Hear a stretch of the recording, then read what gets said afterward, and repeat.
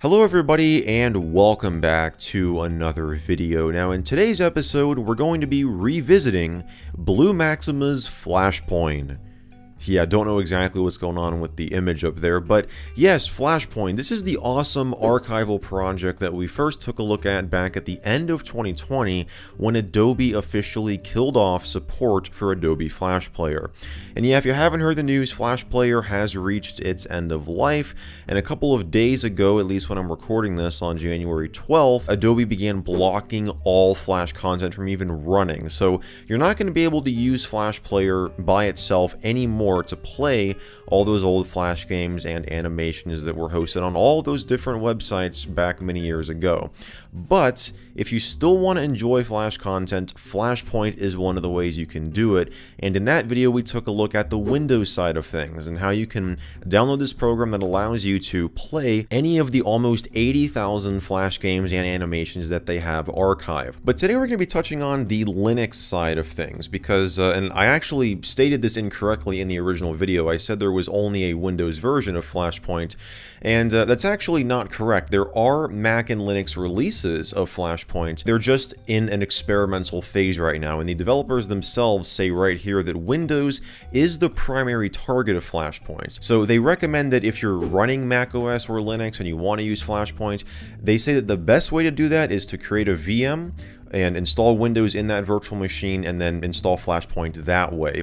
But I know not everyone's going to want to do that, and if you're willing to go through a couple of more steps, there is a way to get Flashpoint up and running on Mac OS and Linux, but keep in mind this is all currently experimental. So we're going to be touching on the Linux side of things today. As you can see, we're in a Ubuntu Linux virtual machine. So if you go to the download page and click on that Linux link right here, it takes you over to the wiki page. There's an article here on the wiki that talks about what you're going to have to do to get Flashpoint working on Linux. Now, as I said, there are a couple of more steps. It's not as simple as the Windows version where you just have to literally download this one file, install the application, and you're good to go. You're going to have to do a couple of more things, but it's honestly not that difficult. So first thing that you're going to have to know is there are currently two different ways to get Flashpoint on Linux, and the first one here applies only to Debian and Ubuntu. Now, I'm willing to take a guess that this would work on other Debian-based Linux distros because Ubuntu is a Debian-based Linux distro. They just specifically say Debian and Ubuntu right here. So if you'd like to try this method on another Debian-based Linux distro, feel free to do so. Now, I actually had a bit of difficulty getting Flashpoint to work properly on Debian Linux, but you can obviously try that out and your mileage may vary. But if you're not using Debian or Ubuntu or even a Debian-based distro, there is this standalone package option that you can go with here. And this is a little bit more, I mean, there are even more steps to this than there are with this method up here, because you have to install PHP and the 32-bit version of Wine, which allows you to run some Windows applications on Linux. So you have to install these first yourself before you are able to install Flashpoint through this package here. And they have it all written out here if you want to go with this method. But again, we're going to touch on the first option right here today. So the first thing you want to do is click on the download link right here and click here to download. We've already got this downloaded up here, as you can see. So we're going to open it up, and you want to extract the archive. So open it up, click on extract, and we're going to extract this to our downloads. That's fine with me. So we'll click on extract, and we'll let the archive manager do its thing. Now, once it extracts, we're going to click on show the files. Now, Flashpoint's developers, if we go back to the page here, and again, they have this entire process written out here. If you want to just follow along with this, you can do that, but they actually recommend installing this through the terminal.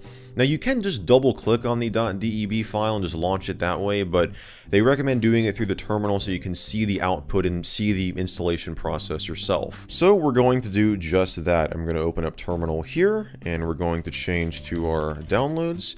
And if we do ls, you see we've got Flashpoint Infinity with the version number and all that .deb. So what we're going to do is type in sudo apt install, and then we're going to type / and start to type Flashpoint, hit tab, hit enter our root password or our user password. And once this comes up, it's going to show you all of the packages that it has to install. As you can see, there's a lot of them, so we're going to click Y or press Y and hit enter. And there we go. It's just finished downloading and installing everything. Now, the nice thing about this, as I said earlier, this one package here contains everything that you need if you end up going with the Debian/Ubuntu specific method here. So this is a fresh install of Ubuntu. I don't have Wine installed, but this does rely on Wine. And you can see here that this will install it. You can see processing triggers for Wine right here. So once you've run that command, it installs everything for you. We're going to close out a terminal, and we're going to go to our applications view here, and you see we've got a new application called Flashpoint with the icon right there. So there it is. We're going to open it up, and there are a couple more things we have to do before we can start launching Flash games and animations. The first thing is it'll come up with this message right here that says you must install the upgrade on the home screen before being able to use the launcher. Do you wish to do this now? We're going to say yes. And now it's going to say the Flashpoint folder is not set or is invalid. We're going to say yes, we want to choose a folder. I'm just going to put it in my home directory in the documents folder, and we're going to make a new folder and just call it Flashpoints. And so we're in that folder right now. This is where it's going to store all of its files and all of the Flash games and animations that it downloads. So if you want to put this on a secondary hard drive or something like that, make sure you do that. So I'm going to choose this folder and click OK. And it's going to just verify here. Future upgrades will also install here. Is this correct? Yes. And now it's going to download the rest of the files that it needs, because if we go over to browse here, there's going to be nothing in here right now. So that's what it has to download right now. So we're going to let it do that. And there we go. It has finished installing that update. So now it's going to ask us to restart the program. So we'll say yes. And once it restarts here, I want to point out one of the things that I've noticed, one of the little bugs here, and that is once it loads up here, it will still say right here under upgrades that there is a download for required files for Flashpoint adds support for Flash games. So this will just stay here as far as I can tell, but once you download and install it one time and it prompts you to restart the program and it restarts and you go to games here and you see a list of games, that's your indication that it has installed successfully. So now what I can do is do a search for a Flash game. We'll do Bloxors again. So we'll do a search for Bloxors. And here it is right here. Now, unlike the Windows version, if you click on a game listing, there's not going to be a play button over here. And at first, when I saw this, I thought something was wrong, but you have to actually double click on the game for it to launch. And you'll see Wine's going to come up here. The first time you launch any of these Flash games with Flashpoint, it will come up with that Wine window because it has to configure some settings, because these actually run through Wine. Let me just turn the volume down here. So you can see that Wine is the name of the application that's running, but it works totally fine. I mean, here it is. This is Bloxors. So we can start a new game, we can skip instructions, we can make the window larger again, and oh, that's not what I wanted to do, but yeah. So here it is running on Linux. And just like in the Windows release of Flashpoint, once you download one of these games and it's stored locally on your hard disk, you can disconnect from the internet. So say I want to turn off my wired connection, and I can try to launch Bloxors again, and it will work totally fine because the file is stored locally. So that is, and you can see if I try to go to miniclip.com, by clicking on that, it's not going to go anywhere because it can't find the server because we're not online. So that is really, really awesome as well. You got that same offline functionality. So we're going to reconnect to the internet here. So you want to check out Windows RG. I did a video on this as well. Windows RG and Windows XP 19.914. Some of those parody Windows Flash programs from the early 2000s.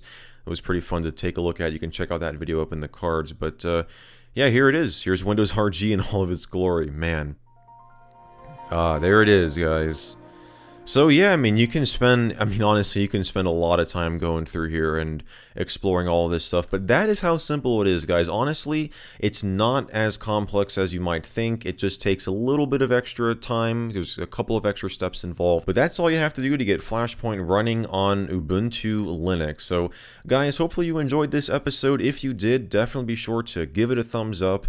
Be sure to get subscribed down below and turn on those channel notifications if you haven't already to get notified whenever I upload a new video, which I do multiple times every single week on this channel.